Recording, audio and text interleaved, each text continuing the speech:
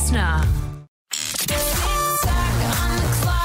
There's a weight loss drug that's going nuts on TikTok at the moment. You might have heard of Ozempic. Yeah. So it's the diabetes weight loss drug, but now there's a natural version that everyone's talking about on TikTok. Okay, so instead of getting the real drug, which is apparently like bad, but also taking it away from diabetics. Like rich people are taking it away from diabetics. Mm-hmm. So you can buy this natural one online pretty easily from like Amazon or eBay for as little as 20 cents per pill. Gotcha. But experts are warning that the trend can be dangerous. To tell us more, we have clinical nutritionist Sarah D. Lorenzo on the line. Hey, Sarah. Hi, guys. Good morning. Hi. Thank you Okay. so much for having me. I'm so excited to chat about it. Oh, aren't you? Yeah, nice? it's interesting. It's got, the experts are right. It is dangerous, but I'm excited to share lots of great content with you guys about it. Okay, well, tell us. So the new drug that they're taking and trying to lose weight, the natural Ozempic, why is it so bad? Okay, well, there's lots of reasons why it's bad for you, and I'll start with basically there's things like there's the side effects people get, like constipation, diarrhea, and they get gut pains as well. And I always say to people, when your gut is upset, you've got those symptoms, this is your gut telling you by having things like constipation, diarrhea, and gut pains, and it's because Berberine, which is what everyone's going crazy about now, and has got that 64 million views or something on TikTok. I think that's what it's up to. Yep. And so it's called Berberine. And so what it does is it actually slows down the transit time. It interferes with our gut bacteria, kind of like antibiotics would. Also, it sort of has that same kind of impact. I mean, look, there's lots of health benefits to Berberine, which I'll go through with you guys, but I do want to point out that Berberine actually reduces in our gut bacteria what we call short-chain fatty acids. Now, these short-chain fatty acids, our gut makes for us, the bacteria in our gut makes for us, has links to things like anti-inflammatory, anti-cancer, cardiovascular, protective, lowering your risk of obesity. And it's also great for people who have got diabetes. And the other thing and so that kind of cancels out why people want to take Berberine in the first place, if that makes sense. But the other thing about Berberine is it interferes, and this is what the experts are saying, it's interfering with medications that people might take. So there's a lot of contraindications, like say, for example, you're taking medication for diabetes or heart health or cholesterol, blood pressure, blood thinners, or medications that make you drowsy. It can interfere with breathing. So you can't just go and take Berberine. Okay, so even though it's going off on TikTok, you're saying no one should take it? There's too many side effects. Like no one? No, I'm just saying do it under the guidance of a doctor or a healthcare professional.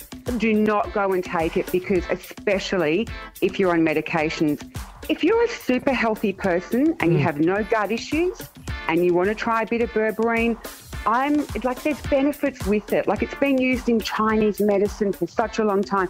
It's a great alternative for people who do have diabetes.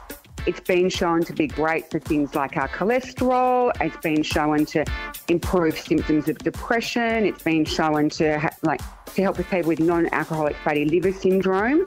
It doesn't, and I want to point out, it doesn't work. It's not really nature's Ozempic, because it doesn't work in the body the way Ozempic does. So Ozempic, which again is just a whole nother conversation, and I can talk for ages about that. Okay, so Ozempic acts on hormones.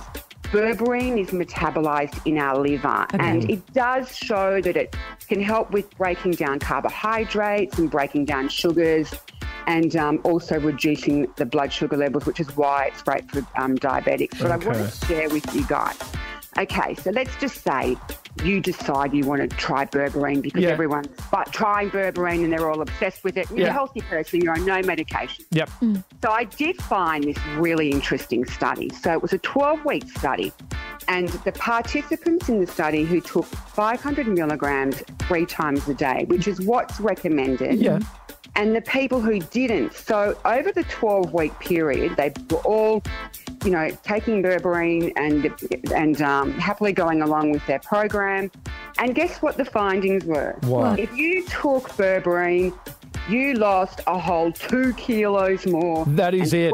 That is it. And 3.6% body fat than the participants who took the placebo. Yeah, okay. Right. So a couple of kilos is all it's going to do. Yeah, and it's not the worst thing in the world, and you're not saying that you shouldn't take it at all, but take it under the advice of experts and doctors rather than people on TikTok. Just because it's been viewed 64 million times doesn't mean that it's good for you. I mean, Mikey and Emma, people want shortcuts. People are looking I love for a shortcut. Yeah. I know. Everyone wants a shortcut. I mean, I know, but the thing is, it's not the solution. What happens is, yes, it's a shortcut. You might get from, whatever, you've lost a bit of weight or whatever it is if you're taking Ozempic. And Ozempic's everywhere. Like, I'm astounded.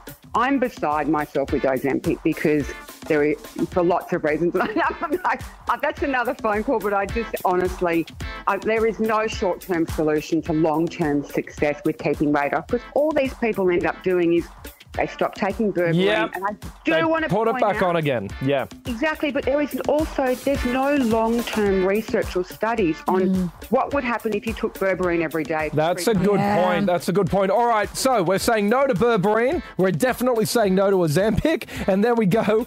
Sarah De Lorenzo, our clinical nutritionist. Now you've got a new book coming out, the 10-10 Simple Recipe book, out in August. Thanks so much. We will not be taking the Berberine. All right.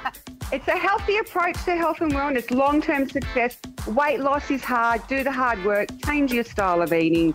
Adapt the new normal, and you're home and hosed. All right. Thanks, guys. Thanks a lot. Live everywhere on the Listnr app. Download it and search RNB Fridays Radio.